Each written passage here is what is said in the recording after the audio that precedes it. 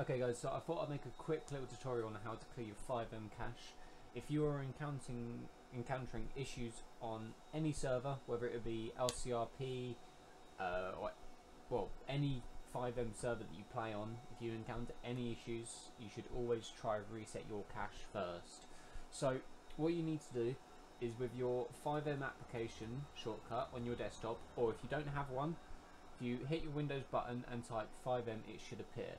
What you want to do, right click it, open file location, and it will open a folder that looks like this.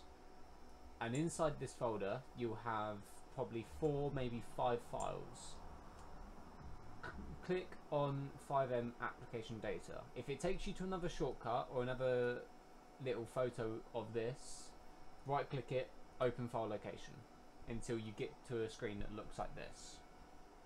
Go into FiveM application data, go into data, and then you should have these 5 files here.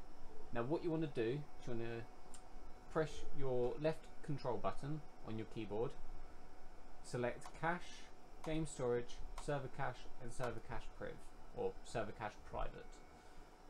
Right click on them, let go of control and right click on them and select delete. And when you relaunch FiveM, it will download all the data, and when you reconnect to a server, it will re-download all the data again, and it should have no issues at all. If the issues still encounter, then I would suggest maybe, if it's that bad, or if it's an issue that prevents you from playing how you prefer or how you want to, then I would really suggest reinstalling FiveM. Or making sure that it's not an issue with the server.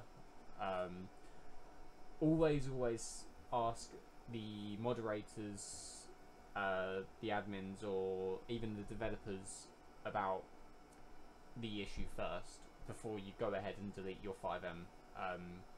Because don't forget, when you delete your FiveM, if you do not have your graphics packs or shaders packs backed up, then you will need to re-download them and reinstall them as well.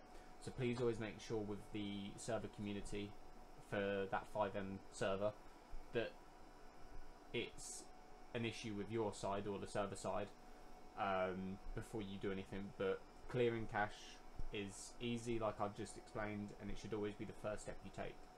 So thank you very much guys for watching. I hope you enjoyed. Peace out.